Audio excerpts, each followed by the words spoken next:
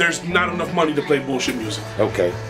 You know, an artist has to understand that there's two types of records.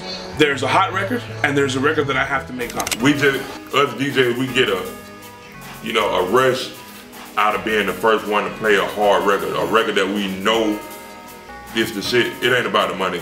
We know how to get money, so we ain't really trying to, you know, press the artist for no money. Real DJs. Real DJs. If you got a hot song, then you can just play the hook. Boy, this that next shit. I'm letting y'all know this that next shit. And you acting stupid because you the TDJ to that audience. So I feel like a lot of artists just need to go back and just respect the DJ, you know what I'm saying? And you know, like me, when I was rapping, I knew what every DJ liked to drink. I got another one. Don't tap on my shoulder. I hate that shit. Damn, son, where'd you find this?